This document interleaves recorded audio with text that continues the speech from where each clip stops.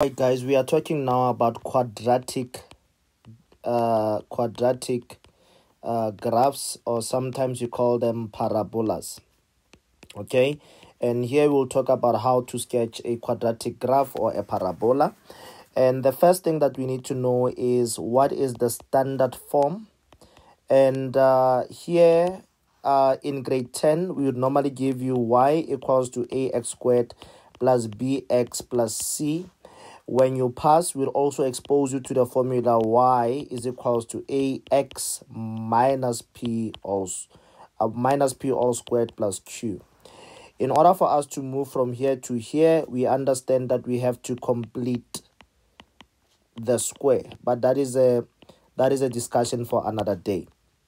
All right, so let us look at sketching. When we sketch, we want to look at two scenarios here. Now look at two scenarios. We're going to look at y equals to ax squared plus bx plus c. And on the other side, I will look at y equals to ax minus p squared plus q. Okay, so the first thing with all the cases, we want to find out what is the shape. And we will find out that the shape is actually influenced by two things. It is influenced by whether a is positive, that is positive, or a is negative. So if a is positive, we expect a smiling face. If a is negative, we expect a frowning face. The same would apply here. We also want to look at the shape. And here again, if our a is positive, we expect a smiling face. And if a is negative, we expect a frowning face. So that is very much important for you to remember. The second thing that we want to determine, we want to find out what is the axis of symmetry. What is the axis of symmetry? And there are two ways that we can do it. We can do it using the grade 10 and 11 method, where you have x equals to minus b all over 2a. Or we can also use grade 12 calculus, where you can just simply say that set dy over dx to be equals to 0, then solve for x. The x that you get would be your axis of symmetry. But when you look at this one here, the axis of symmetry, you just draw it from the equation. Axis of symmetry, and we'll look at this in much detail. You will just draw it from the equation. It will just be x is equals to p. Okay, so I think we are going well. Number 3, we want to look at the y turning point. And in the first scenario, the y turning point, it is found by substituting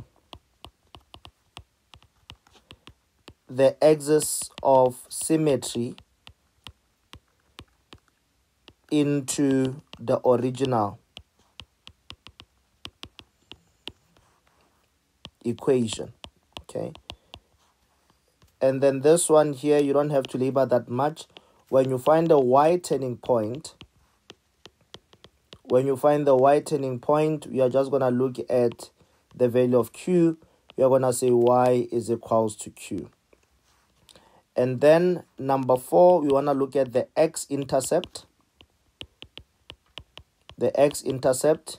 Again, here we are going to let we are going to let y be 0, then solve for x. Here we are going to let, again, the same story here. We are going to let y be 0, then solve for x. And lastly, we want to find the y-intercept. The y-intercept, we are gonna let x be 0, then solve for y. And in this case here, the same thing we are gonna do. We are gonna let x be 0, then solve for y. In the next part of the video, I will then be looking at some examples of putting these two things into practice.